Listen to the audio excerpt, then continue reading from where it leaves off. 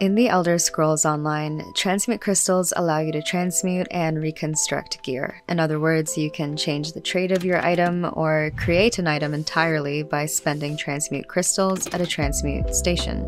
If you're a normal ESO player, then you likely consider transmute crystals to be a fairly desirable commodity. You may even go out of your way to participate in activities in ESO with the sole purpose of receiving transmute crystals. Maybe even activities that you aren't fond of, like PvP. Ew. Imagine PvPing.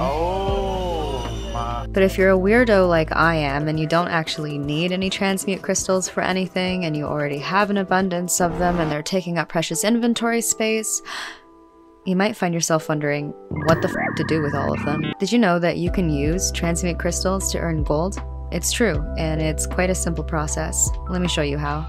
First, you want to make sure that you've researched the Nirnhoned trait for a weapon of your choice. Then you want to go ahead and craft a weapon without a trait.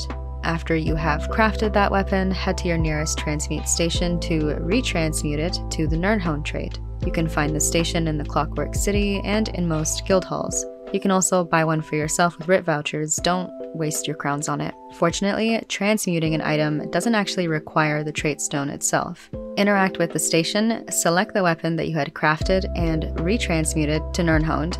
This will set you back 50 transmutes, but now you have a Nirnhoned weapon.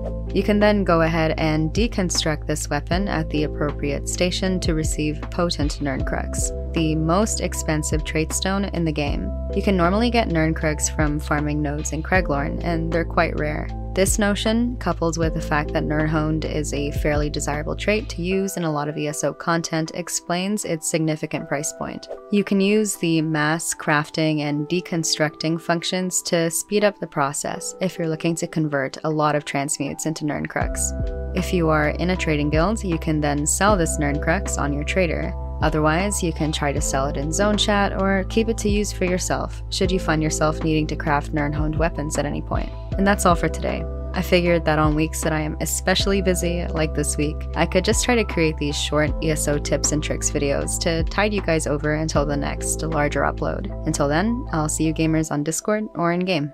Cheers.